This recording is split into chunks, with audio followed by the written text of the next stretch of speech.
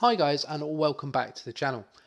So today I've been scrolling through YouTube as I normally do, and I've come across a channel that I kind of want to highlight. And I mean, this guy needs no help from me, but it's a guy called Robert Mitchell who runs a company out at the Nurburgring called Apex Ring Taxis. So basically, what they do is they take people out with a professional driver, and they do taxi laps. And it kind of got me wondering, how fast do these guys go? And now Robert has a video, which is what does it take to be a ring taxi driver. So I've put a link to the description down below for that video if you guys want to go and check it out. And basically it kind of sparked me thinking about how fast these guys go and how do I compare in terms of kind of lap times. So basically what I'm going to aim to do today is try and do my first ever sub 7 minute lap. That's my benchmark. As well as that, I'm adding to the difficulty slightly. I'm adding in a load of traffic because these guys do that kind of lap time fairly regularly in tourist department sessions, so they do it with traffic on the track. So I've added a load of cars in, and yeah, just before we go out on track, once again, a massive thank you to everyone that has subscribed so far. If I could please ask you to hit the like button on this video, and of course don't forget to subscribe if you want to see more videos. So without further ado, let's head out onto the track and see how we get on. Okay, so here we are in the TF car park at the Nurburgring. So my car for today is the GT2 RS MR, which the MR stands for Manthey Racing, which those of you familiar with Porsche will know that the name Manthey Racing.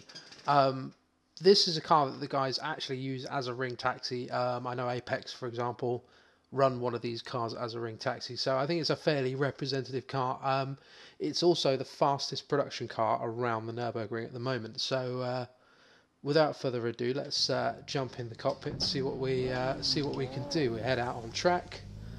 Hi guys, I'm talking to you about halfway through my recording at the moment.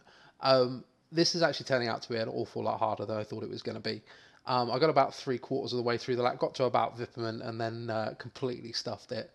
I like to do these things in one take just because it keeps things nice and raw, but in this case I'm going to jump straight to the video of the lap just to save some time, and then I'll chuck a load of outtakes at the end just for you guys to have a giggle at.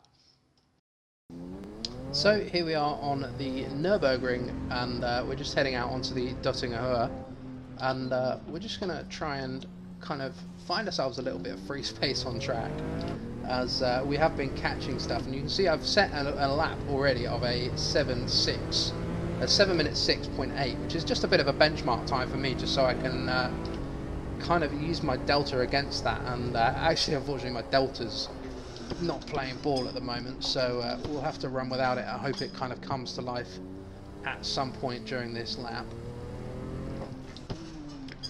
But yeah, so as I've said, I'm driving the GT2 RS MR.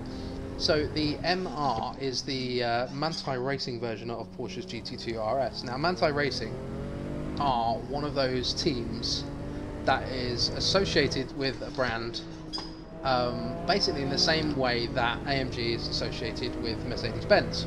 So Manthey Racing run Porsche's VLM program. They tune a lot of road cars for them, and you can go to Manthey Racing with your Porsche GT2 RS and buy this kit. And basically what it does is it makes it into a little bit more of a track monster. Obviously the GT2 RS is an incredibly capable track car as it is, but we're basically talking about kind of new suspension, some suspension and alignment tweaks, and a completely reworked aero package. So during the intro of this video, you've probably spotted the discs on the back of the car, and they're not for brake cooling or anything like that, which a few people have said. They're actually for rear downforce. Robert Mitchell, who I was talking about, talks about this kind of extensively in one of his videos with I believe it's Shmee 150. And basically he says that he can, with those discs on, he can run 2 degrees less wing, which obviously less wing means more top speed, which means he can go faster around the track, just by purely controlling the airflow around the car. And So basically they went through this car with a fine-tooth comb, and I'm on maximum attack here, so apologies if I'm not looking at the camera. I'm trying to concentrate on getting through this track as quickly as I physically can. Like I say, I'm not cruising today, I'm absolutely on maximum attack and trying to get around as quickly as possible. Don't move across on me, please. Thank you very much, Mr. BMW, as we say hi to the Rebel Tree as we go past. And yeah, like I say, the MR was built by Manti Racing to basically smash the Nurburgring production car record. The record before that started with the Lamborghini Huracan Performante, which stood at a 6-minute 52, if I remember rightly. Now, Manti Racing went out and they, well, there's no other word for it, they smashed that record. They put in a time with a Porsche factory test driver of a 6-minute 40 as we really stomp on the brakes down to this corner. And yeah, like I say, they used a Porsche factory test driver, as obviously you would.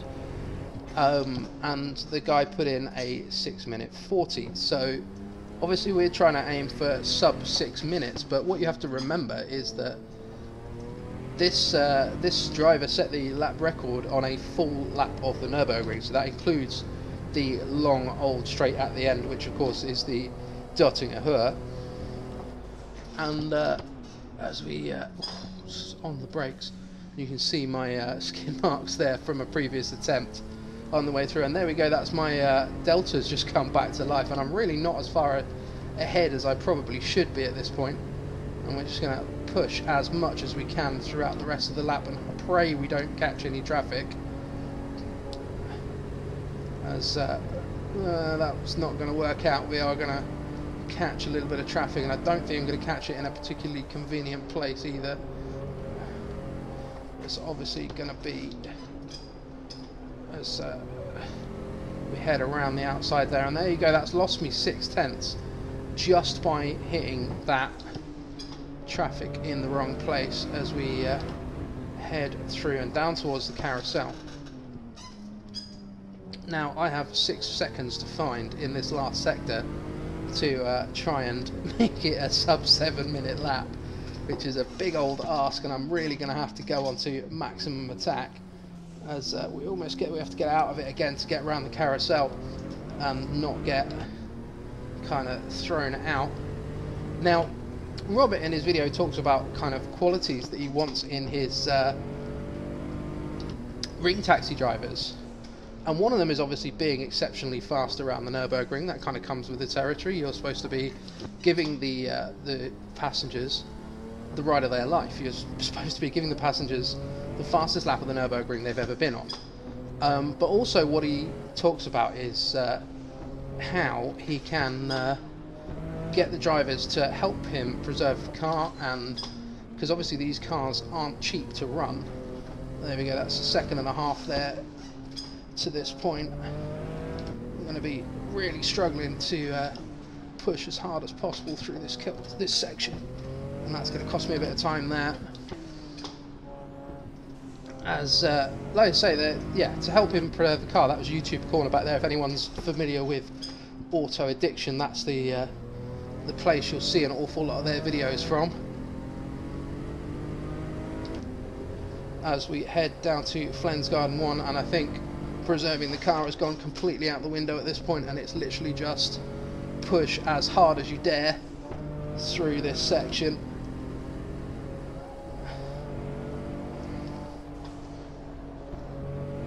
And yeah, so the irony of me talking about preserving the car as I'm on maximum attack through this last section.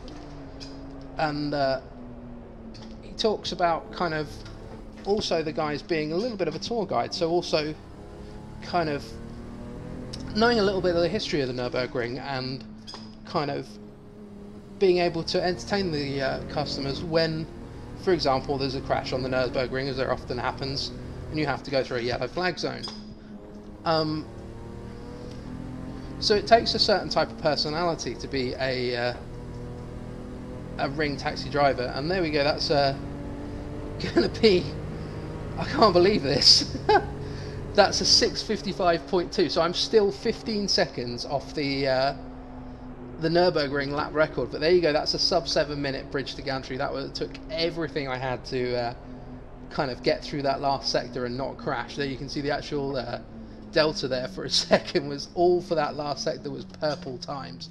So that is the fastest I've ever been through that section. But yeah, like I say, I'm going to be linking the kind of video that I'm talking about in the description below. But yeah, like I say, it takes a certain kind of personality to drive a ring taxi, and hopefully that gives you a little bit of a window into what these guys do and how they are kind of the ultimate professional racing drivers on a daily basis. This is a completely kind of different discipline to racing, but still no less skilled, and these guys are incredibly talented. Like I say, that was a 6:55.2, so again, I'm under 7 minutes, but these guys are kind of doing that every single lap, and that basically took everything I had to get anywhere close to that time. So maximum respect to these guys. Once again, thank you very much for watching, and I'll drop a link to all the videos I've mentioned in the comments below, and hopefully I will see you in the next one. The next video I think is coming out on Thursday, so it'll be another kind of practice video for me, so looking at more stuff at Silverstone, and hopefully we'll see you then.